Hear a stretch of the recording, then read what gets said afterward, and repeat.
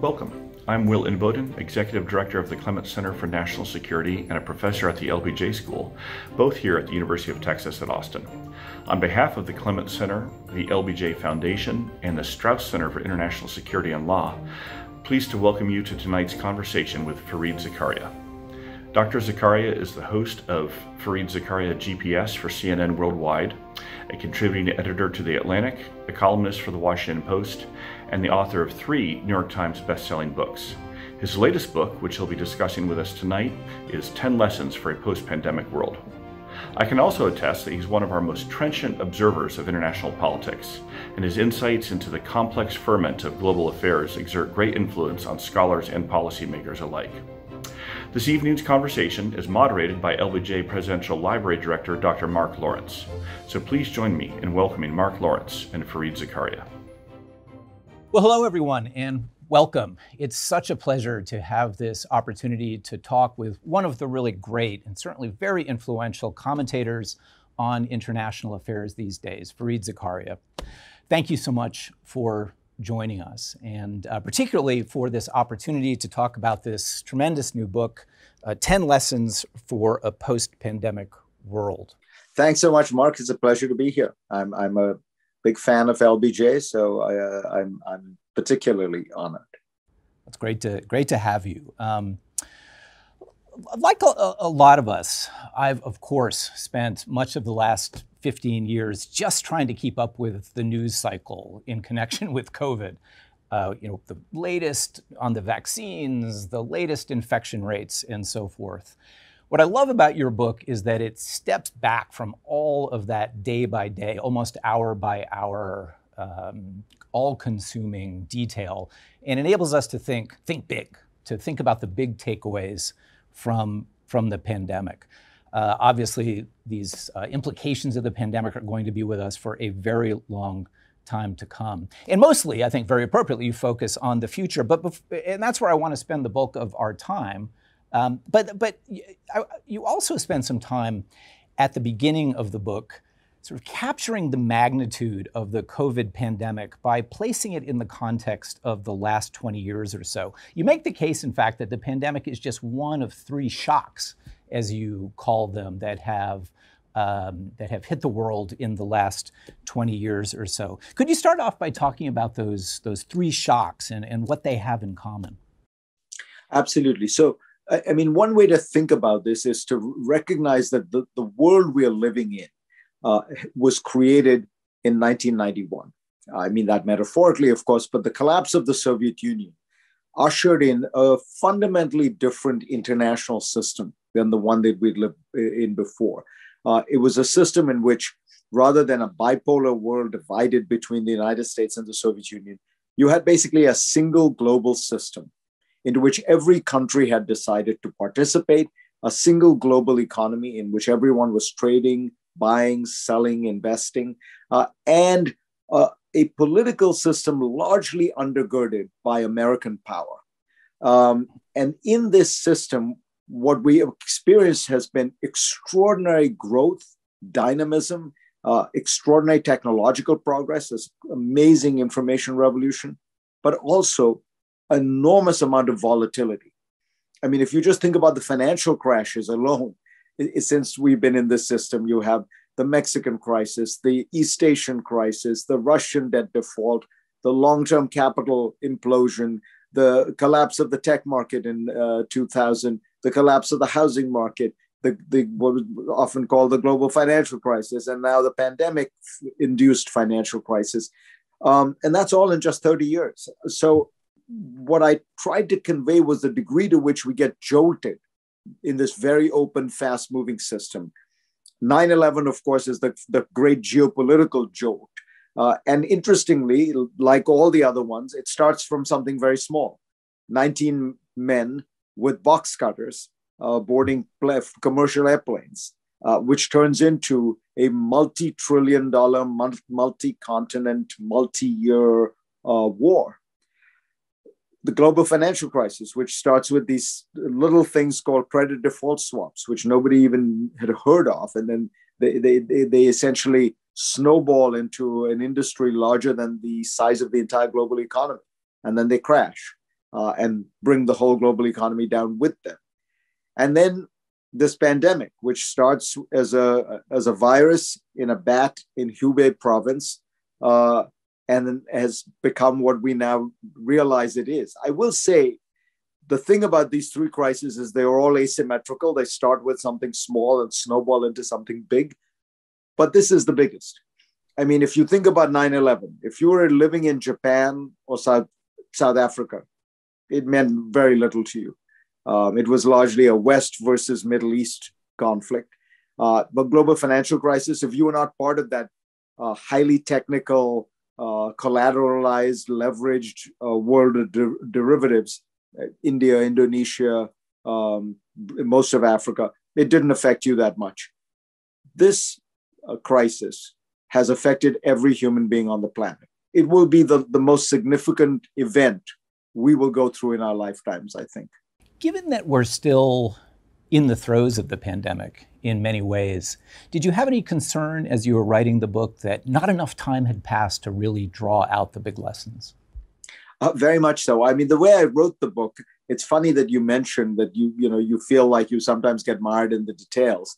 I wrote the book right at the start of the pandemic because I wanted to try to understand what was going on and what were the likely consequences, really for myself and for my show, for the column.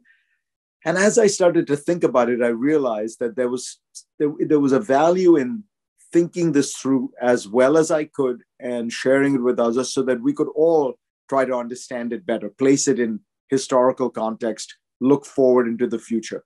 So I get up about 6:30 in the morning.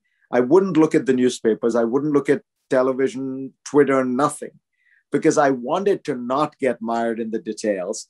And I would think about the medium. I would, in a sense, fix my eye on the middle distance, asking myself, what is this going to look like 5 years from now? What are we going to be thinking when we look back? And I would read, I would talk to people, I would think, I would make notes. And I do that till about 11 in the morning. So every morning I would do this 7 days a week. And I did it for 4.5 months. And that the book is the product of that. So it's very much an effort to try to imagine what the world is going to look like. And absolutely, I worried very much that I'd get it wrong. The first thing I had to get right was the science, because I wanted to be sure that within about 2 years, we would in fact be in a post-pandemic world. And so I had to understand whether the vaccine was likely. Remember, before this, if you had asked somebody, when will a vaccine appear on the horizon? Most people would have said 10 years. But these extraordinary advances in biotechnology, particularly the mRNA process, gave me a lot of confidence that we would have a vaccine in the advanced world within 1.5 years. They actually did it in 9 months. But that was the first big bet I had to make, and then many others subsequently. Has the rollout of the vaccine altered your thinking in connection with any of the big conclusions that you come to in the book? Not the vaccine. No, for the most part, the conclusions in the book have held up pretty well. I would say the one big surprise has been the degree to which, two things. One, there's been more variation even within groups that I thought I understood. So I thought that it would take a certain pattern in the third world, which is that it would first affect the most globalized part of the world. Then it would affect the third world, and the third world would be affected somewhat uniformly and badly because these were densely crowded cities in places like, Nigeria, or Kenya, or India. And the odd thing has been, some of that has been true. Much of that has been true. There are very strangely some places that have not been as affected and not as badly.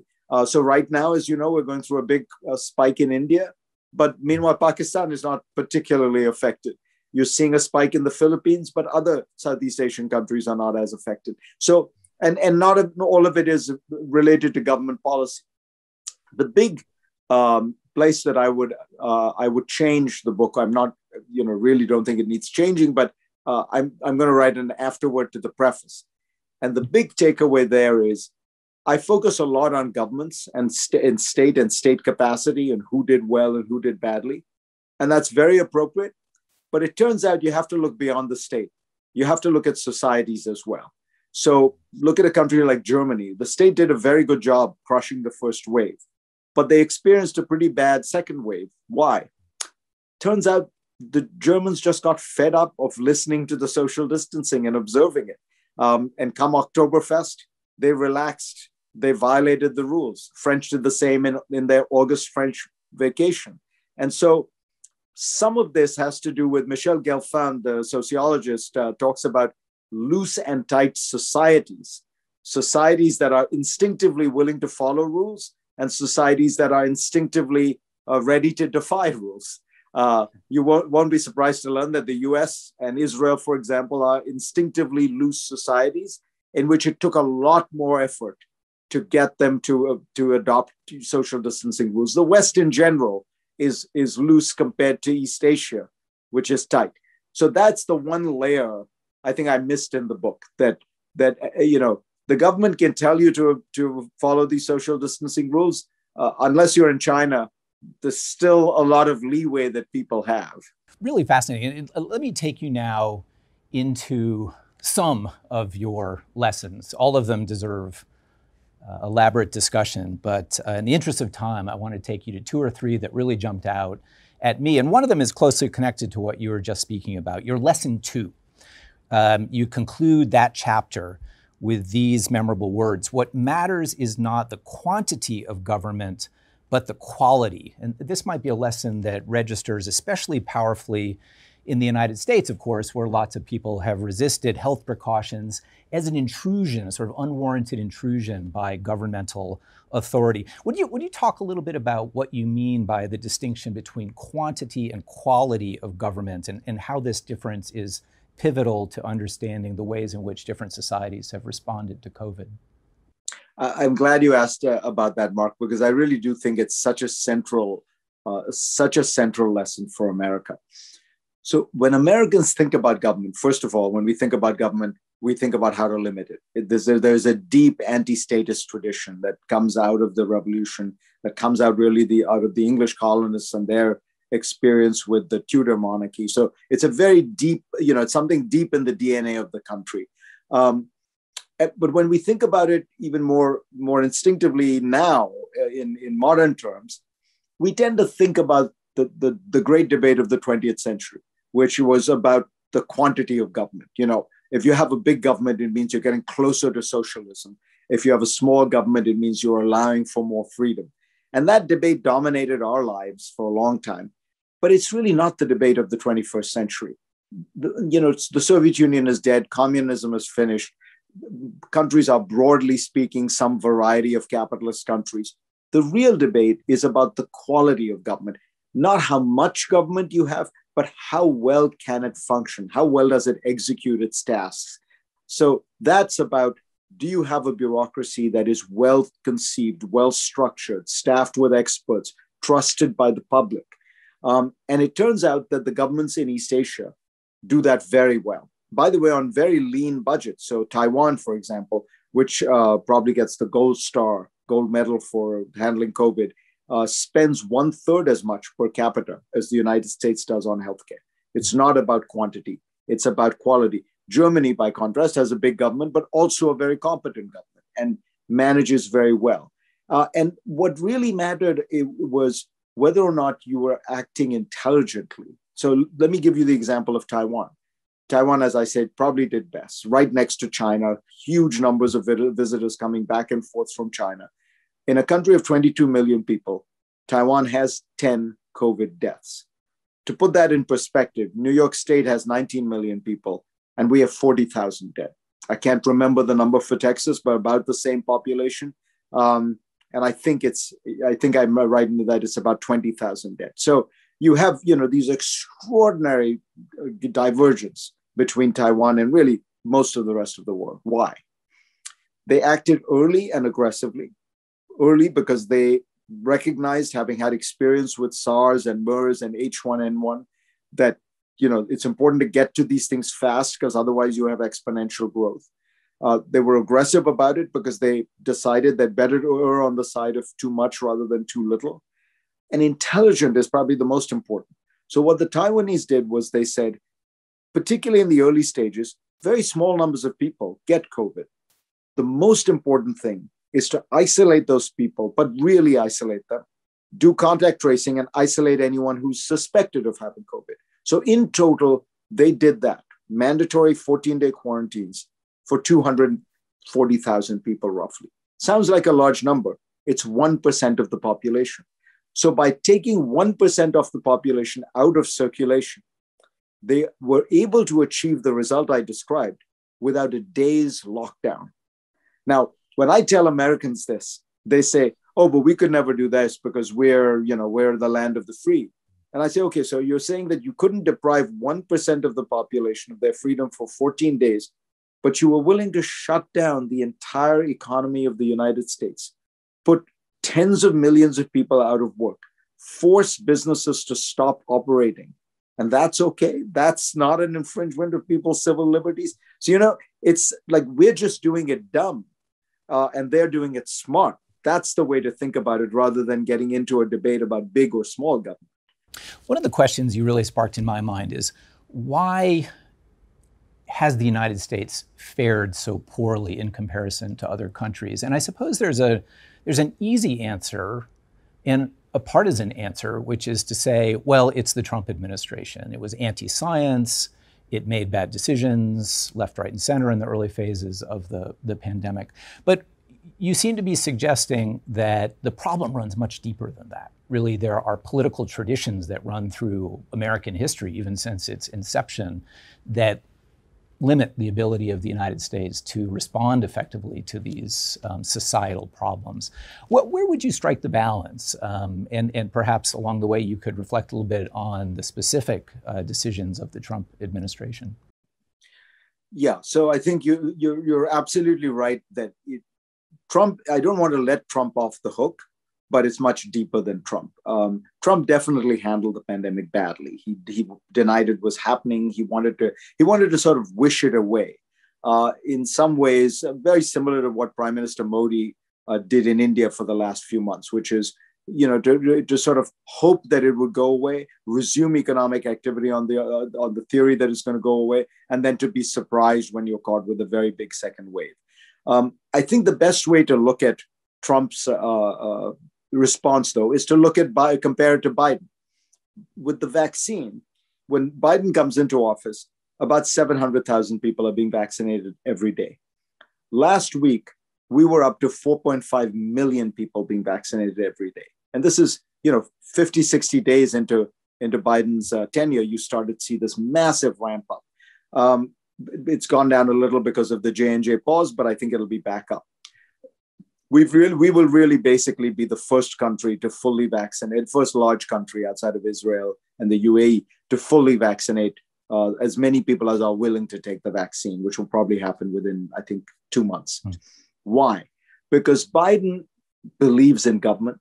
He believes in it, that there's a way to make it effective. He worked with government rather than against it. And he put the power of the presidency entirely on this issue. And so you had czars, you had the chief of staff, everyone's looking at this, from a daily point of view. That makes a huge difference. Now, the reason I say it's not just Trump is you can't do that with everything. If the president chooses to take one thing and make it like the moon landing or the Manhattan Project, which is what the Biden administration did with vaccines, you can do that. But the fundamental problem is we have an anti-statist country. We have a country in which individual liberty is venerated. You have a country with massive center, state, local government variation, and power often residing with the local government, not with the national or even the state government. I think there's something like 9,000 different public health authorities in the United States. And I want to be clear, there are many things for which all this is very good. For the flourishing of liberty and democracy and autonomy. I'm a big fan of American decentralization. Brandeis called the local government the laboratories of democracy in America. All true. But it does turn out that there are some things like a public health crisis for which this is very bad, because you need uniform standards. You cannot have a national lockdown if every state has a different policy. You cannot have national mandates on mask wearing if half the states do it and half the states don't. Taiwan clearly benefited from the fact that they had a centralized database where they could immediately figure out whether somebody was infected, what their status was, and they have a universal single-payer healthcare system. So I'm not even saying that's always a great thing. I'm saying there are certain kinds of crises where collective action becomes very important. And American government is not structured for collective action of that kind. So I would say when you look at something like public health, my own opinion, when you look at elections and you see the crazy divergence that happens with, not just among states, but within a state where some counties use paper ballots and other ones use butterfly and others there are those kinds of problems in America that are because of American decentralization. And the final point I'd make is all this has clearly been exacerbated by a 40-year campaign against the federal government and against government in general, the kind of Reagan-Thatcher revolution, in which you basically starved almost every government agency. You funded the military, Social Security, Medicare, Medicaid, but everything else was left threadbare. And it has consequences. You cannot expect even the CDC or the FDA or these places, if they're funded poorly, disrespected, demeaned, and overruled, to be able to somehow solve a major crisis. One of your lessons brings us to the question of popular attitudes towards science and scientific expertise. And again, you have a very memorable line at the very end of that chapter. You suggest that ordinary people would certainly do well to pay more attention to scientific expertise, but also you say the experts need to listen to the people. What do you mean by that? So I was trying to figure out this phenomenon of people being so suspicious of the scientists, the doctors, the medical experts, the heads of the FDA, the CDC. And it was clearly much more widespread than any of us expected to see.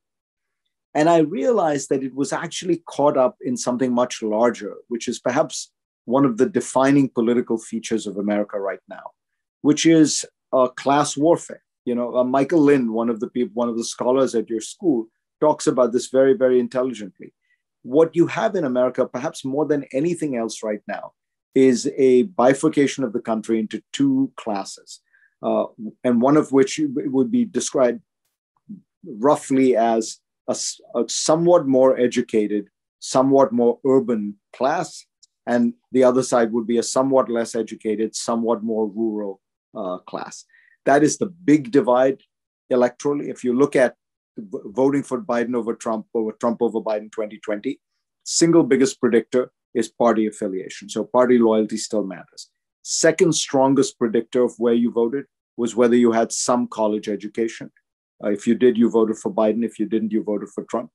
Third strongest predictor was whether you lived in a metro area. If you lived in a metro area, you voted for Biden. If you didn't, you voted for Trump. But that doesn't even quite capture, because that's like a political demographic divide, but there is a cultural class divide. On the one hand, people who go to Starbucks and eat sushi and do yoga. And on the other side, people who live a very different kind of life, each one suspicious of the other. And perhaps most crucially, the rural folk really resenting the sense that the country is being run by these, educated urban professional class. There's a wonderful book called White Working Class, which points out working class people don't dislike rich people. What they really dislike are professionals, people with college education, postgraduate education, lawyers, doctors, consultants, people who they think for the most part do nothing, journalists, academics, consultants, but have enormous power within the system. And so the suspicion of that scientific advice was wrapped up with this reality. And I think it's on us, the people who are more educated, the people who do live in these urban areas, and who do in a sense, have more standing, more power in the system. Let's be honest, to understand and to try to communicate better and to try to be more empathetic. And I think we don't do that well. I think that, you know, I got a letter, I can't remember exactly what it was, right after Trump was elected, by a guy, I think he lived in rural Mississippi, and he was telling me, just imagine what my life looks like. Every movie I see is set in New York, San Francisco, Chicago. Every song comes out of there. Every TV show comes out of there. It's as if we don't exist. And I think we need to recognize that more and find a way to communicate the dignity of everybody's life, the importance of honoring every, you know, I mean, we all talk about tolerance and you know, kind of celebrating diversity, but we forget that there is also that diversity which we have to celebrate and honor, which is people who live in rural areas, who are maybe less educated, who work with their hands, not with their heads. All of it, you know, we're all God's children in a sense, and we've lost that somehow. And until we can fix that, and I don't, you know, I think it's going to be very hard, but until we can fix that, don't expect miraculously that because somebody with a PhD or, you know, who works at a fancy institute with a fancy name says, you know, climate change is real, you should wear a mask, that, you know, the virus spreads this way, that people will just unquestioningly listen. They won't. There's a lot of suspicion there. And we need to work to overcome it. And the way to do it is not to just say, look, I have a PhD, so listen to me. You entitle one of your chapters, one of your lessons, very bluntly, inequality is going to get worse. You do some interesting things, I think, in the book to show that globally, if not necessarily within the United States, inequality had actually been becoming somewhat less striking over recent decades. But the lesson you draw in the book is very stark. Inequality is going to get worse. What is it about the pandemic? What are the specific mechanisms that you think will drive widening inequality in the years ahead? So there are two fundamental dynamics which are making, this is probably the most troubling of the consequences of the pandemic. The first one is the rise of the digital economy, the rise of digital life, if you will. And, you know, we can all see it. Look, many of us have been able to continue to work despite the pandemic and the essential paralysis that has caused to the physical economy.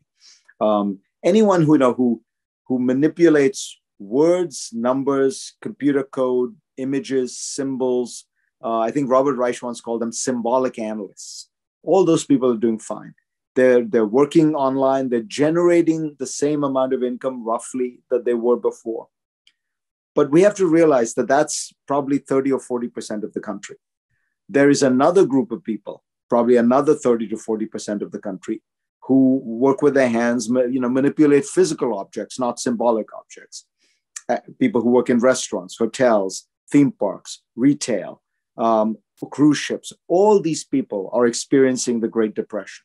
And now it's been cushioned by all these COVID payments, but the reality is there are no jobs there. You can see this. The Federal Reserve, after I wrote the book, the Federal Reserve put out a chart where they showed you what effect, the effect on unemployment for the top earners, income earners, and the bottom income earners for the last 4 recessions. Very interestingly, and I didn't realize this, in most recessions, the rich and the poor lose jobs at about the same pace. In this recession, the recession of 2020, by the end of 2020, the top 25% income earners in this country had gained jobs, not lost them. The bottom 25% had lost 30% of their jobs, which is equivalent to the Great Depression.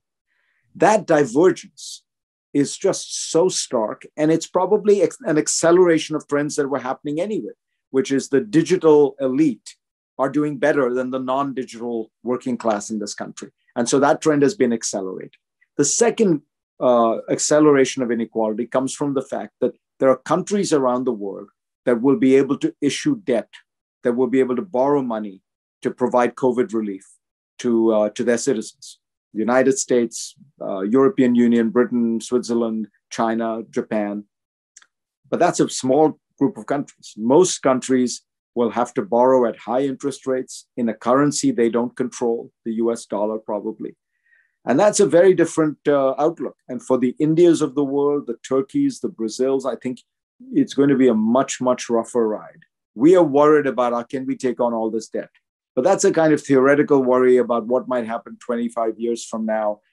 For most countries, they face a much, much more difficult scenario. And so the greatest good fortune of the last 2 or 3 decades, which, as you say, had been the narrowing of global inequality as people in India and China escaped from poverty, that mechanism is now in reverse. The IMF and the World Bank have already estimated that about 150 million people fell back into poverty, into extreme poverty. That's under $2 a day in 2020. And my own guess is that you will have at least another 100 million people fall back into poverty in 2021. Let's talk for a minute about geopolitics, something we haven't hit on directly yet.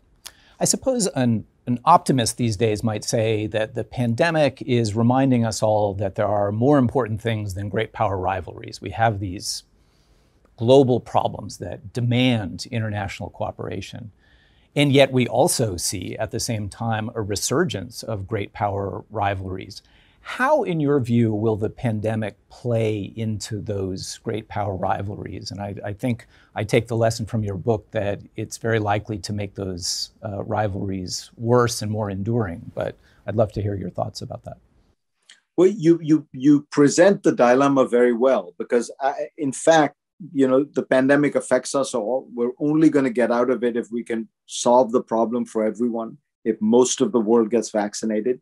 Large parts of it are not going to be able to produce or buy the vaccine at market prices. So, the recipe is set, or the stage is set for a certain amount of international cooperation, burden sharing, a recognition that we are all in this together.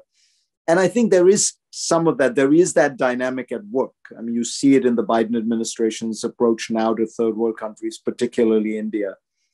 But there is also the reality that it is exacerbating the nationalism, the narrowness, the selfishness of countries, because everyone wants to take care of their own. And it's, you're looking around whenever things go badly, you will look around for somebody to blame. And if it's, if it's a foreigner, so much the better. I mean, if you think about 9/11, right, there is a natural tendency to say there's those people out there that did this to us. And so the pandemic is exacerbating the rivalry between the United States and China. It's exacerbating the great power competition between these two countries. And because this is the new defining feature of the international system, the bipolar reality of these two powers, America and China, towering above all else, it's likely to make things much more tense. And you're already seeing that. I wrote the book before the Biden administration came into power, but I predicted essentially that the Biden administration on this issue would be more like the Trump administration than people imagined. And it's proved to be true, because it's a structural reality. It's not about personalities. So I worry a lot that we are going to end up in a kind of competitive downward spiral where the two most powerful countries in the world are competing on everything. And there are some areas where competition is very good, economics, things like that. But imagine if we end up in an arms race, in a space race, in an artificial intelligence race, in a quantum computing race, in a cyber attack race. You end up with a less open, less dynamic, less growth-oriented world in which the Chinese are carving out their supply chains and their technologies, and we carve out ours. Every country is being forced to make a decision. It's back to the Cold War, except for a very complicated and complicating factor, which is during the Cold War, we traded with the Soviet Union $5 billion a year. We trade with China $5 billion every day. So you're layering on this competition onto a world that is highly interdependent, with these flows of goods, investments moving by the second across the world. And what will that look like, and how disruptive will it be? This is one of the areas where I don't actually think we know what the future will look like. You can see one of the things I write about in the book is, people talk about the future as if it's out there and it's our job to kind of figure it out. It's not out there. It will be shaped by what we do. And nowhere is this more true than in the US-China. We could imagine a world of competition, but also cooperation and a certain degree of an effort to keep a global system together. We could also imagine a spiraling downwards to a new Cold War, which, by the way, could also turn into a not so Cold War. I mean, there are flashpoints where there could be military crises, such as over Taiwan, and neither side would want to back down, and so you could go down a very dark path there. You anticipated where I wanted to go with my next question. One of the things I love about your book is that each of the lesson seems to contain within it choices. The world can choose to respond to the consequences of the pandemic in this way or that way, and sometimes there are more than two choices. And you're very careful in your conclusion to say that all of these options are open. Nothing is determined. Nothing is set in stone. And you memorably tease out this theme with some of your most striking passages, I think. A question that's on my mind, and also, frankly, came to me from a number of the members of the Friends of the LBJ Library who were invited to submit questions in advance is, on the whole, what is your level of optimism that we as a national society or as a global society will choose the more constructive paths that you sketch out so nicely? Well, I'm an immigrant, so by nature, I'm optimistic. I mean, I came to this country to make a better life for myself. I think of this country as the land of the future and the land of opportunity. So I tend to be optimistic, and I tend to be optimistic in general. So I guess what I'm saying is, color this with a little bit of that innate optimism.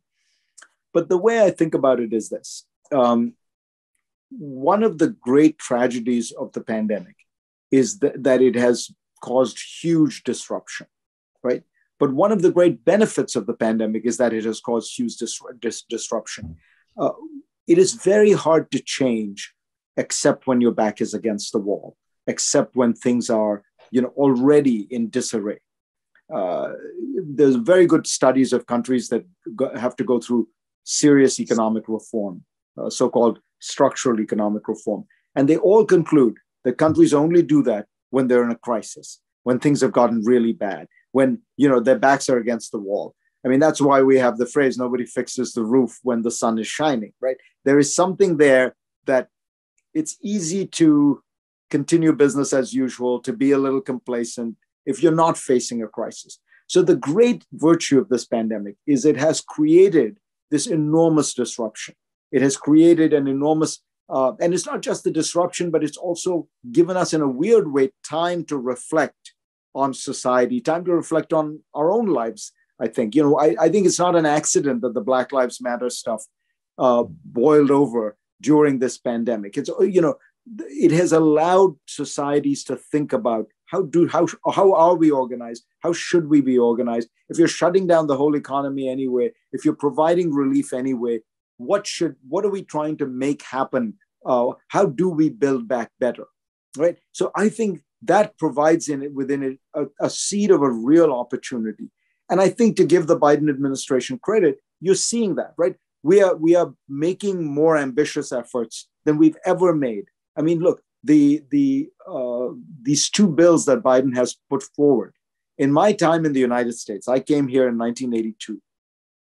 Every major fiscal effort of the United States government since my time in America, 37, 38 years, has been either tax cuts for the rich or a war. This is the first time you have major fiscal efforts, really since the Johnson administration, that are largely directed towards the poor or the lower middle class. The COVID relief bill contains within it a child credit proposal that most experts believe will cut childhood poverty in the United States by half in 1 year. So think about that and think about what it means. It means we always had the capacity to cut childhood poverty in half in the United States. We never used it. We're a rich country that acts poor. And so you could imagine many such changes, not all of which are that expensive. If we could imagine investing in the future, whether it's green technology, we could imagine investing in cities and finding ways to allow people who are at the very bottom of the scale to move up. This is the greatest tragedy in America right now, which is that social mobility, economic mobility is stronger in Northern Europe than it is in the United States. It's stronger in Canada than it is in the United States. And it's the greatest tragedy because, after all, what is the American dream? The American dream is that you can do better than your parents, that there is this escalator or this ladder of opportunity. And that has stopped functioning in the United States. So if we have to spend a couple $1 trillion to get that restarted, to rebuild that ladder of opportunity, I think it would make a huge difference, because this is an incredibly productive society, incredibly dynamic. We still dominate the world economically. All the technologies of the future, America is at the cutting edge on. Geopolitically, yes, China is, a new competitor. But look, put it in perspective. We have 59 treaty allies in the world. China has one. China has one, North Korea. We have 800 bases in the world. China has 3. We have 11 aircraft carriers. China has 1.5. We're doing fine. What we need to do is to invest in the future to ensure that the next generation of Americans have the same opportunities, have the same abilities as possible. And it's particularly true for, minority, particularly Black Americans. I mean, President Johnson has that wonderful, memorable line where he says, you can't suddenly take the chains off people and say to them, you're at the starting line, now just run like everybody else. You've got to help them, equip them so that they can run that race. I think that's what we've gotten very bad at. We haven't been able to help people run this race in the meritocracy that we've created. And I support the meritocracy, but I think we need to understand that it isn't functioning. And the way for it to function is for us to really equalize opportunity. If we could do that, I think we'll be able to do a lot. And if we can do that and America is confident, we'll lead the world and we'll set an agenda for the world as we have for the last 75 years, where we have an enlightened self-interest, where we do things that are good for us, but they're also good for others in the world. We never had that much coercive power. What we had was the power of ideas, and we could come up with an idea that worked for us, but also kind of helped others out. People looked at it and said, yeah, that's a good idea. And we've got to be the organizer in chief, the agenda setter in chief. And that's how we've built this open international system, not through brute force, but through the power of ideas, the power of example. So I still am very hopeful. And I think that the key to it is we've got to be confident. We need to run fast, but we don't need to run scared. Another question that came from our audience, and I think perhaps a fitting place to end, much as I'd love to keep talking with you all day, is what can ordinary people do? You write so eloquently about governments and broad trends, but some of our listeners, I think, would love to know what they can do in their day-to-day lives that could point in at least small ways toward these happier outcomes that you sketch. Probably the first is take democracy seriously. I think that we don't do that as citizens. Get involved, vote, but not just at the national level. The American government happens at the local level, and you have to take it seriously at the local level. And you have to figure out whether you have good people who are in charge representing you. If not, you've got to find good people. There's a more active aspect that everyone needs to take than happens right now. Because when you don't do that, what happens is the most fanatical minorities dominate. That's what's really happened to America politically in the last 30 or 40 years, is you have the primary electorate, and it's not even just the primary electorate, now it's a sliver of the primary electorate. If you will, the active users of Twitter are dominating and defining American politics. And just so people understand, what we're talking about is probably 5% of the electorate. dominating and defining and shaping American politics. That is, and that 5% is the most extreme, the most confrontational, the people who really want to burn the other house down. That's a terrible place for it to be, and it's happening largely because the vast majority of us are too silent, too passive, and don't get involved. And we have to. The second I would say is, use the pandemic as a way to think about yourself as well.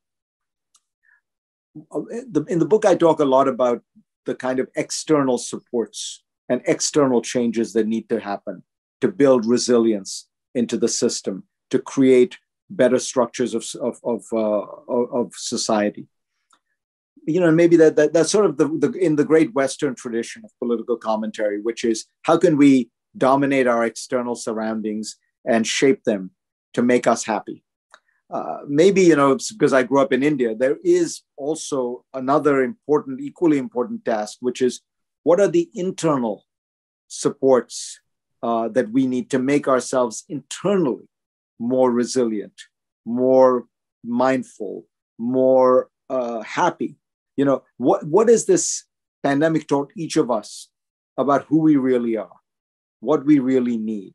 For me, certainly, it's made me much more profoundly aware of how important family and close friends were to me, how many of the things that I did day to day were just not that important. And I've invested too much of my time and energy and ego in, a business meeting here, a lunch meeting there, dinner meeting there, that the things that gave me real joy were deepening the connections with the people closest to me, recognizing, finding ways to be more at peace with myself, not by constantly doing, but by being and reflecting. And for each person, it's going to be different. For some people, it's going to be it's family. For other people, it's going to be meditation. For others, it'll be running for 10 miles a day. Whatever it is, I think it's an opportunity it really is a blessing that allows us to say, what makes me happy? What makes me fulfilled? And to take the rest of your life and to use those insights to create a more happy, more fulfilled life for the however much longer we have, because it's very rare for something like this to happen, where you have literally a kind of pause where you can sit back and say, all right, let me really try to figure this out. And I think a lot of people are doing that. Fareed Zakaria, thank you so much for those eloquent words and for the time you've taken out of your busy schedule for this wonderful conversation. And thank you most of all for this fabulous book, 10 Lessons for a Post-Pandemic World. Really appreciate your time. Thank you, Mark. Thank you for having me. It's an honor. I'm Mark Updegrove, the President and CEO of the LBJ Foundation, and I want to thank you for joining us. And thanks to our sponsors, the Moody Foundation and St. David's Healthcare. Copies of Fareed Zakaria's book, 10 Lessons for a Post-Pandemic World, are available at lbjstore.com. We depend on your membership support to produce our programming. If you aren't currently a Friends of the LBJ Library member, or simply haven't renewed your membership, please do so at lbjfriends.org. You'll be doing so at a great time. On May 22nd, the LBJ Library will celebrate its 50th anniversary. On May 20th, we'll feature a program on the library's archival crown jewels, the LBJ telephone tapes featuring presidential historian Michael Beschloss and others. Then on May 22nd, we'll offer a video on the library's 10 most memorable moments of the past half-century from LBJ Library Director Mark Lawrence.